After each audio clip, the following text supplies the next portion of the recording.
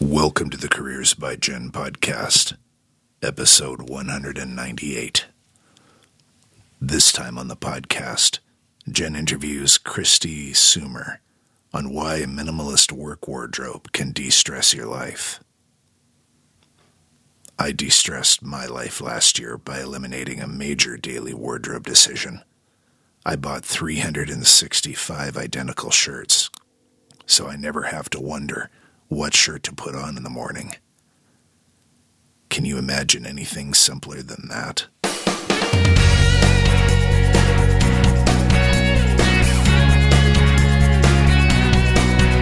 You're listening to the Careers by Jenn podcast with me, Jenn Swanson, the podcast that helps you to get the job, love your work, and advance your career.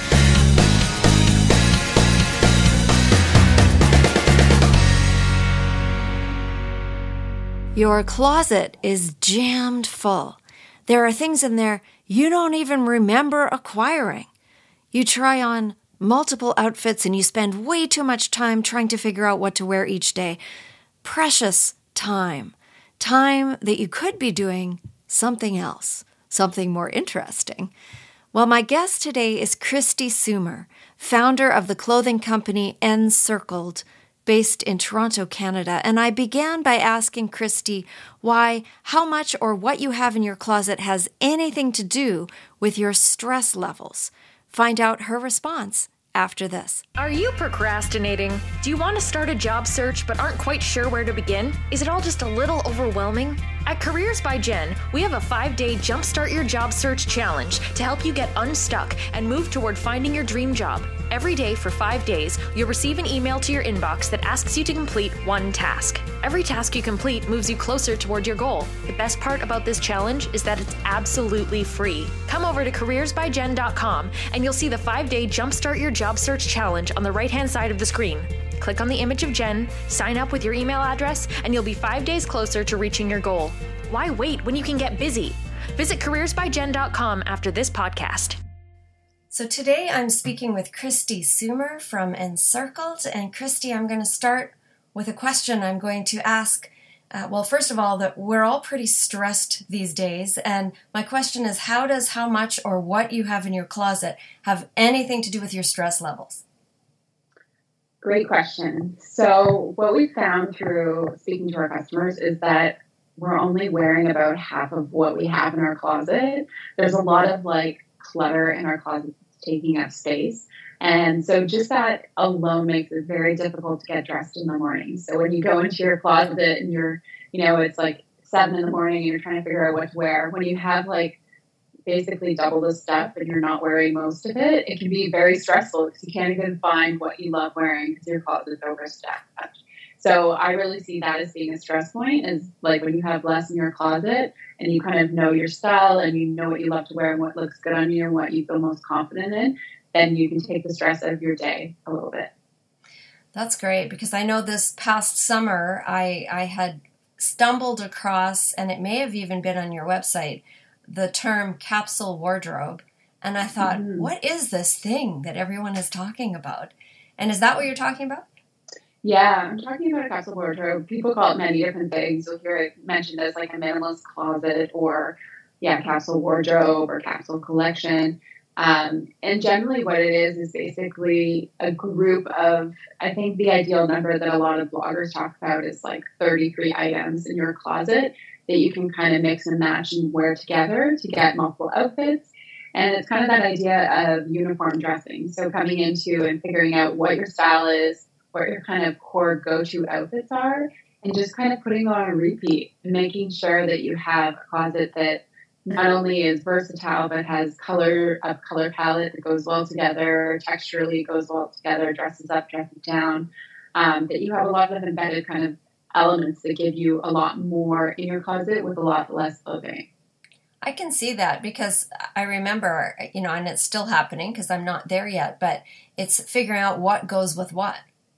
Mm-hmm. Yes. Yeah. That's a huge challenge for sure. And definitely I found myself personally, I'm not a fashionista, so I don't consider myself the most stylish person in the world.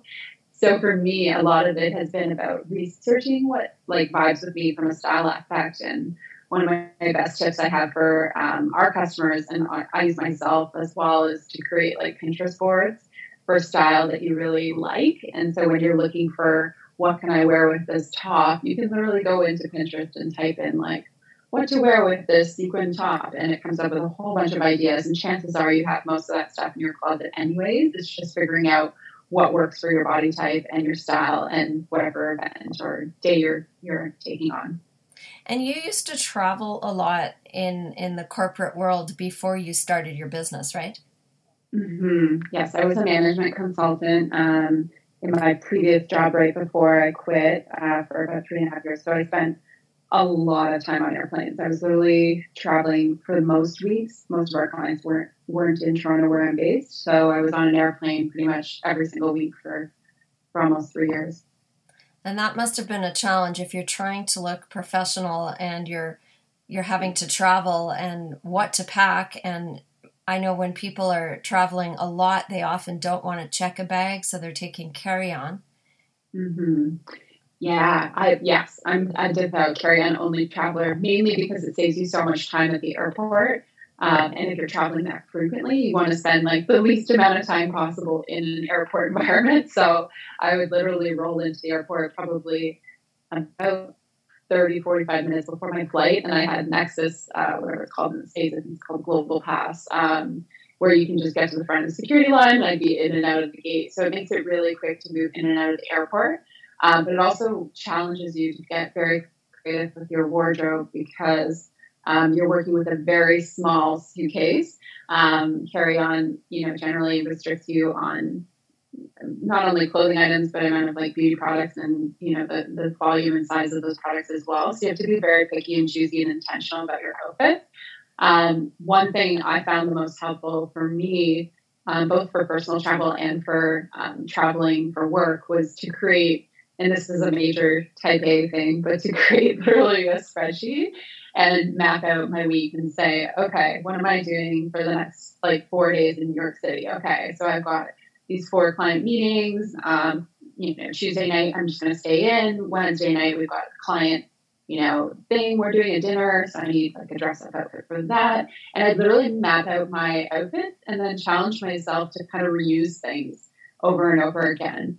And what I kind of found frustrating, I think, was with my male colleagues, they could just wear, the same suit and then switch out the tie or the shirt. So it was very easy for them to travel light. And I find there's a stigma, particularly with women, that we don't want to be seen in the same outfit twice. So we're always trying so hard to mix and match and figure out different ways to wear it, which is great. But that was really the inspiration for Encircled, my clothing line, was the idea if you can have a piece that transforms so it looks like you're wearing something different, then you have a big win there in my mind. You have something that you can wear multiple ways and wear it a couple of different times. And you don't have to worry about somebody saying, oh, she's wearing the same thing over and over again, because they would never know. That's what fascinated me when I first discovered Encircled. My daughter, actually, Katie, who just turned 27, she's been very passionate about sustainable clothing and ethically made clothing, and we're in Vancouver, and she had found a couple of places she was interested in, but then she found your company and ordered a pair of the dressy sweatpants, and she was working at the time as an executive assistant, and I think she lived in these in these pants. Every time I saw her, she was wearing them in different ways. And I said, what is going? And she explained to me all about it. And then I started following you on Instagram. And the first thing I purchased was the Chrysalis Cardi, which, as you say, it converts into so many different things. And I thought, this is a bizarre and amazing at the same time. So how did you, that's the piece you started with, isn't it? Yeah. So I designed that piece myself. That was the inspiration for the whole company, basically. And that came out of just finding a little bit about what I talked about, that idea that you have all this stuff that you have to bring and it's not very functional. And travel clothing specifically is not known to be historically very stylish. Like you have your cargo zip-off pants and stuff like that, but you don't really have travel clothing that looks very chic. Especially 5 years ago, there was nothing like that. Really? So I wanted something that felt transformative, but also could be dressed up or dressed down. So I had one of those circle scarves from American Apparel back in the day that was like, you know, the 30-way scarf or whatever. And I actually took it with me on a trip to Costa Rica, and I was like, oh my God, I'm so excited. I can wear this as a dress, like so excited. And then I realized like you have to like tie it every time you want to wear it a different way, and it ends up looking like a sack because it's like so like it looks like a paper bag sack basically. And the fabric was see-through. It was not even hemmed, so it was like fraying at the end. Like it was completely not practical. But I was very inspired by the concept of it, like the idea that something can do something. But I felt like they were really stretching there, making it do 30 ways. Like really, it had like maybe 2 practical ways to wear it. So I started thinking about like, what if I did something a little bit different? Like, what if I figured out how to, you know, transform a scarf into a cardigan, and it could just stay like that. People didn't have to like tie it or pin it. So that really inspired the Crystal Cardi, which uses a series of very high tension snaps to hold together the different looks. So you literally just snap together different configurations, and there's 8 in total that we recommend looks that we think work pretty well for most body types. And that was my genesis of my business basically. We only had that piece for the first couple of years and a couple of colors, just selling it online, and it became a very popular travel piece with bloggers and influencers and stuff like that, because it is like very stylish and very flexible. And it works for work travel or personal travel. So it really gives a lot of options to your wardrobe. And that is like the epitome, I think, of transformative apparel. Now we kind of tend to play in more of the space of like the dressy sweatpants, where we're taking a play on something, you know, very comfortable silhouette, but making it something you can wear out at night, and kind of that sort of idea of transitioning throughout your day. I was surprised to see and when the sweatpant doesn't really do it justice, because it doesn't look like sweatpants the way I think of sweatpants. Yeah. And I saw a picture the other day of someone wearing them with heels, and I thought, that completely transforms my image of those pants. Like they looked fantastic.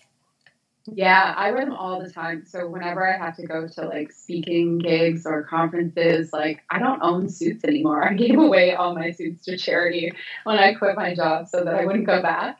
And I always wear my dressy sweatpants, and I put on a heel, and then I will talk about them if I'm on stage or something like that. People will be like, "Oh, those are sweatpants?" Like, I can't believe it. Yeah. But like, they have to like touch and feel the pant, because they're like, "Oh my God!" Because from afar it looks like a dress pant, but the secret of that pant is really the material that we're using. It's a sustainable blend. We did it here in Toronto. It's called Micromodal, and it's got 4-way stretch, so it's super comfortable, but it's got a nice sheen to it. So it also looks like pretty dressy, but offers all those benefits of comfort. And those pants are like my favorite for sure. And they're definitely one of our best sellers. And they were also inspired by work, because I was on a flight to like Brazil for 10 hours, and I was just like, you know, I just wish I was in a pair of pants that I could feel comfortable in, not these polyester spandex, you know, things that are digging into my stomach. So I just figured out, you know what, I'm just going to make a pair of pants that I would love to wear. And it kind of went from there. And so figuring out how to do that, were you a sewer, or did you have friends who were sewers? I mean, how do you go about starting to make clothing if that's not what you were trained in? Yeah, so yes. So I have a finance degree and an MBA, so I have no sewing skills. My mother is actually quite a talented sewer. Just she loved doing it as a kid, and I have no skills in that area, none. Like I remember touching her sewing machine once and I broke it. Oh no!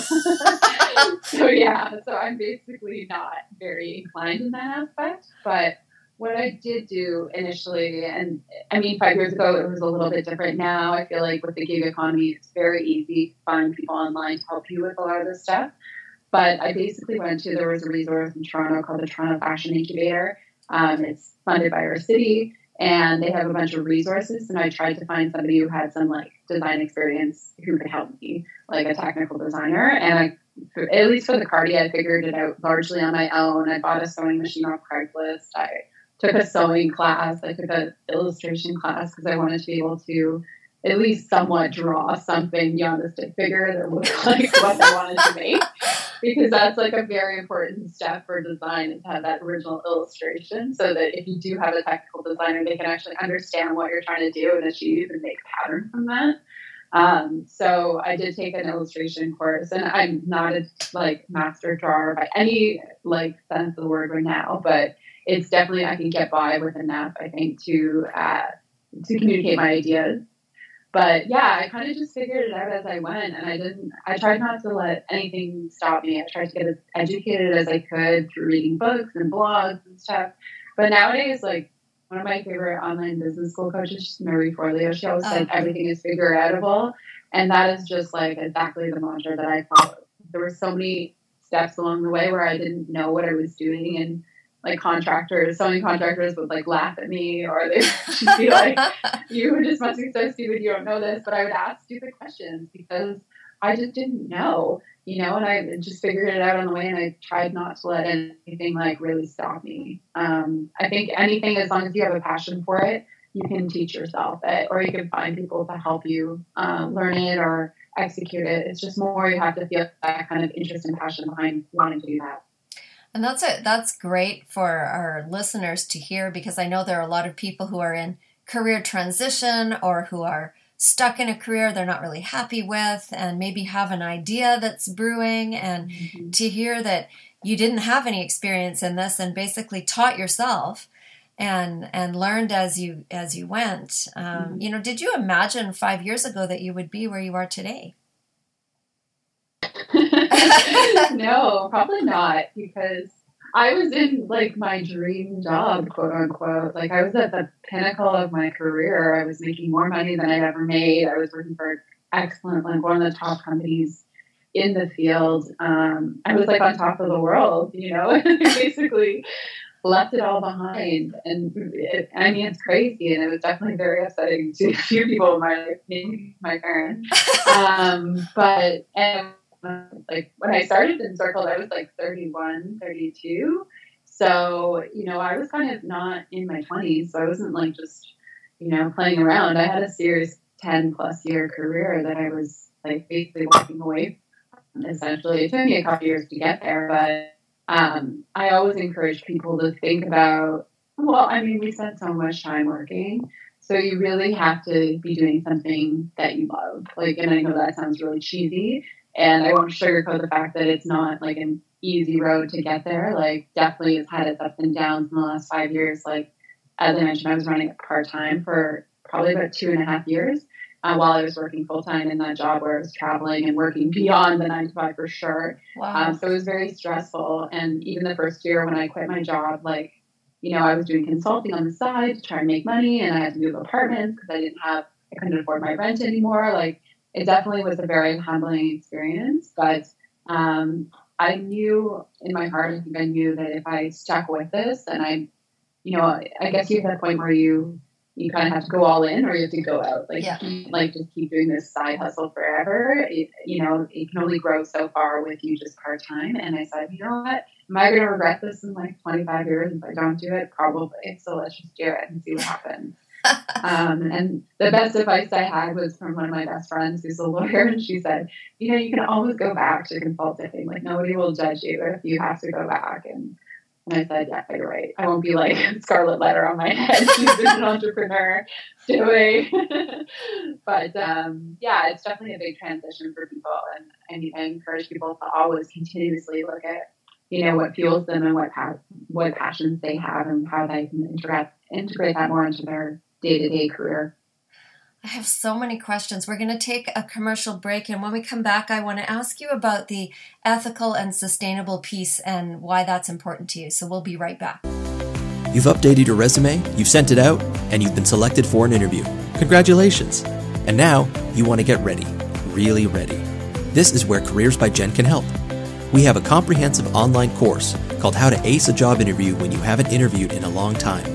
This video-based course is jam-packed with information, advice, and exercises to help you get completely prepared to walk into an interview situation with confidence. From exactly what to prepare in advance, to how to answer common questions, to what questions you might ask the interviewer, and so much more, this course is designed to get you ready. Visit careersbyjen.com and click on Training Resources to see the curriculum, preview a couple of the introductory lessons, and see what others who have taken the course are saying about it.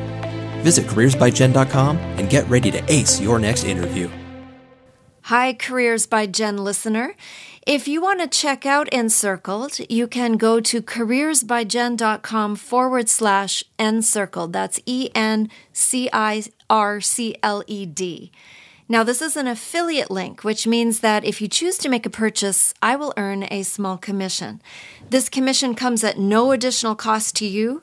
And please understand that I have experience with Encircled, and I really believe in what they are doing for the planet, for the human beings that make their products, and for the environment. Plus, I really love what I have purchased from them so far. So I recommend them because I'm passionate about what they stand for, not because of the small commissions I would make if you decided to buy something. So please don't spend any money on these products unless you feel the same passion and would like to try them out. And again, if you do, you can go to careersbyjen.com/encircled. And find all of their products on their website there. You're listening to the Careers by Jenn podcast with Jenn Swanson. I'm talking with Christy Sumer from Encircled, and I wanted to ask you, Christy, about the sustainability of the fabric you mentioned, the modal fabric, and the ethical factor, and you're a certified B company, and I don't know what that means, and I wonder if you could talk a little bit about what that means and why this is important and was important when you started. Yes. So we just became a certified B corporation in March 2018. So a certified B corporation, it's a third-party audited certification. Companies like Patagonia, Warby Parker, Eileen Fisher, Ben & Jerry's Ice Cream, they're all certified B Corps. There's several thousand in the world. And basically what it is the B Corp comes into your business and looks at all aspects of your business. So it's an audit to ensure that you're committed to using business as a force for good in the world. So they look at obviously like our sustainability efforts, our environmental processes. They look at our human rights, like our employee empowerment, how we pay our workers, down to how we pay the CEO of the company. They look at our supply chain, who we're purchasing from, who we're supporting, how they're being paid. How we govern our company. There's so many different aspects to it. It's really hard to encompass into one, but essentially, like, it's embedded in our mission that we're committed to using our business as a way to improve the fashion industry and better human rights and better the environment with everything we do. And that's something that has been very important to me from the beginning. I personally, from working in retail, so my sector that I work in as a management consultant was retail. And retail fashion in particular is a very exploitive industry. The supply chain is one of the biggest human rights violators in the world, the second most polluting industry in the world, which is crazy. So being aware of those facts and just myself personally having traveled a lot and seeing the environmental impacts of basically industrialization and capitalism on the planet, I just couldn't build a business without having it feel good and having it be built in a way that I think intrinsically would feel good for me as well as do good for the environment. I can't remember the name of the documentary. It's on Netflix. I watched it last year on the fast fashion industry, and horrifying the environmental impact, and also, as you said, the human rights impact, the moms that have to send their children away to be looked after and raised by other people so that they can live out an existence in a factory sewing things for us over here in North America, and you know, the hours that they work and the conditions they work in, and then the whole, you know, the Rana Plaza collapse, and it's something that I don't know that a lot of people think about on a daily basis. And so the fact that all of your stuff is made in your town, in your city, is different, isn't it? Yeah, it's very unusual. For sure. There's a stat that like I think in the 1980s, like something like 85% of apparel worn in Canada was made in Canada, and now it's less than 2%. And it's very similar numbers in the States as well. So you've seen a lot of apparel manufacturing move overseas because duty regulations changed, which favored imported apparel. Obviously, like with wages going up here, there was more incentive to produce in lower wage countries where there was no minimum wage and no worker regulations or anything like that. So, and you'll see that kind of today too, changing a lot. So a lot of apparel manufacturing initially moved to China, and now China is actually becoming very expensive because they have a lot more controls in place for wages and human rights and unions and stuff like that. So you'll see most of the apparel manufacturing happening in countries now like Vietnam and Bangladesh and Cambodia, where there's very little worker rights and very little environmental regulations and stuff like that. So it's very sad that that kind of happens, that business kind of, the apparel industry just moves where it's cheapest and most exploitive, because they're trying to make the most money essentially from each product. And their whole business model, especially with fast fashion, I think you're talking about the True Cost documentary. That's right. Yeah, which is excellent. It's excellent. I wish more people would watch that because I think just knowing changes people's mindset, and it's so easy to just not think about it, not think about where that T-shirt came from and why it's $12, like, and how the people along the line must have been paid to make a T-shirt that was $12. It's better. It's easier for some people not to think about it, but the secret to fast fashion is they have to be cheap because they want to be fast. They want to be quick to market. They want to be at a cheap price point. So everything down the line has to be kind of skimped on, whether it's like the fabric or the construction or the fit or how the workers are paid, everything. And the secret, I think, to sustainability, when people ask me about sustainability, I mean, there's a lot of different ways to look at it. And obviously, like, better fabrics is one thing, but the most sustainable thing you can do is buy less clothing and wear the clothing that you own. And the industry has kind of taught us that we need the newest new thing all the time. Like, we need those floral patterned skinny jeans, and then we need that neon like headband for one season, and just that kind of like very not, I don't know what the right word is, but very like transactional nature with our clothing, and not having a lot of like honor for how it's made. Just, I think, in itself creates those conditions whereby it just fuels those fast fashion companies to do more of this kind of stuff. So I've been circled, and there's a bunch of other ethical brands coming up that are along the same line. We like to encourage people to actually wear their clothes and to buy high quality clothes. And yes, that comes at a cost. But if you buy one great T-shirt that you know you can wear for the next 2 years and you're going to wear it in love, it's way better than buying like, 5 that are going to fall apart after the first wash that you'll only get one season of wear out of. So I always encourage people to think about cost per wear as a metric of like, the value, the true value they're getting out of their clothing as well. And I agree with that, is buying something that is of such good quality that it's going to be in your closet for the next 5 years or whatever. And I've always shopped. The majority of my closet has been secondhand, consignment, thrift store, just because of, partly because of cost and because of the work that I have always done has been standing up in front of people. And so you have to look nice, you have to be dressed up. Mm-hmm. But I've recently started thinking, even though I'm buying this stuff secondhand, there's just too much of it.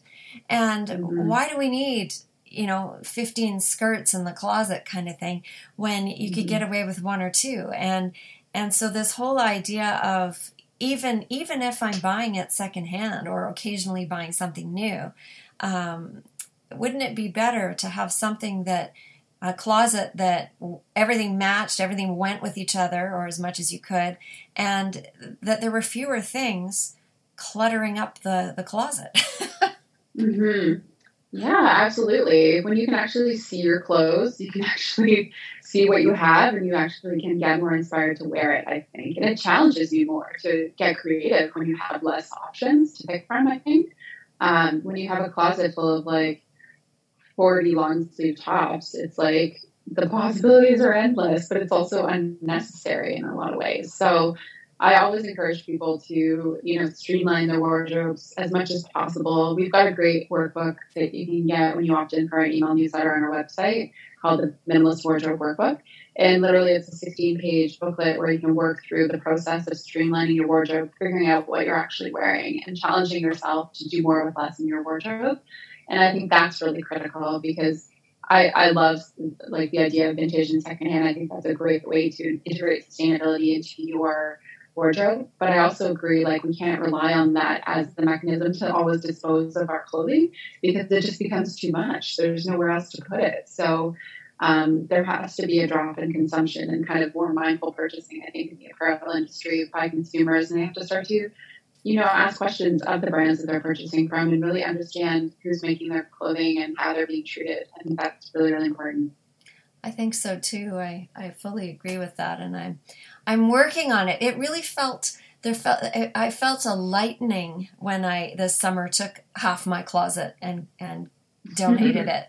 And really, and I thought, really, do I need this? Do I love it? Do I, do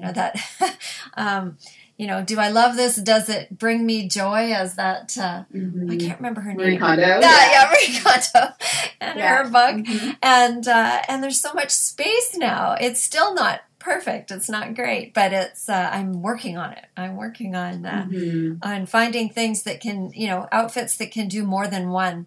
Have more than one look as well. And I think for work, especially, and even if you do work in the corporate world, I mean, there are ways to do that without having to have, six separate suits or whatever. Mm-hmm. Yeah, I totally agree. It's all about like figuring out what works well together for you and designing kind of some core outfits that you can go to when you need to go to them, and also kind of getting over yourself and the need to like have like a different outfit. I think also, like I talked about that a little bit earlier, but we're always so concerned, I think, as women with like what we're wearing, and we're usually concerned with what other women think about what we're wearing, and kind of moving past that and realizing that most people aren't paying attention to what you're wearing on a daily basis. They're dealing with their own issues and they're really in their head. So they're not thinking, oh my God, like Sarah wore that long sleeve top last week. How dare she? But we've gotten that into our mindset because, fashion magazines would tell us that, you should always have the latest and new thing. Whereas like, I would say like, for sure, you should be wearing that top at least once a week. Why not? You have it. You should definitely wear it. So I encourage people to spend time and, whether it's on Pinterest or whatever mechanism works for them, and just like put together outfits they think that work for their body, just so they have them as ready go-tos in the morning. Because nothing's worse than like staring in your closet and trying on 100 different things in the morning when you're trying to go to work. It just takes up so much time out of your day. Oh, I've been there. So have I. I preach the other way. Oh, that's fantastic. Well, where can people find out more? I mean, I've got a blog post I'm doing. I'm going to post show notes, but where can people follow you? What can they find out? Yeah, so you can follow us. The best place to follow us is on Instagram. We're at encircled_. You can also follow me at Christy Sumer on Instagram. And then our main website is www.encircled.ca. And that's where we have our online store. We sell almost entirely direct to consumer. So we're big about the online experience and making a lot of outfit inspiration and style inspiration possible for our customers on our website so that they can truly buy our pieces and actually wear and love them. Perfect. And what's your one last piece of advice for the listener, Christy? Always challenge yourself to do more with less. Think about if you were traveling for like 10 days to Paris, and implement that mentality to your closet. Try and challenge yourself to work with what you have versus over-consuming, buying things that you'll never wear. That's great. Well, thank you for being here today. This has been fabulous. Yeah, thank you so much for having me. You've been listening to Careers by Jenn with Jenn Swanson. If you like what you heard, please share this. If every single person listening today shared this episode with just one friend, our audience would be twice as big just like that. And the more people we can help with our content, the better. So help out a friend and help grow our audience by sharing this show with someone you know who would benefit from the content. If you haven't subscribed yet, please do that, and together we can make a difference. Until next time, take good care.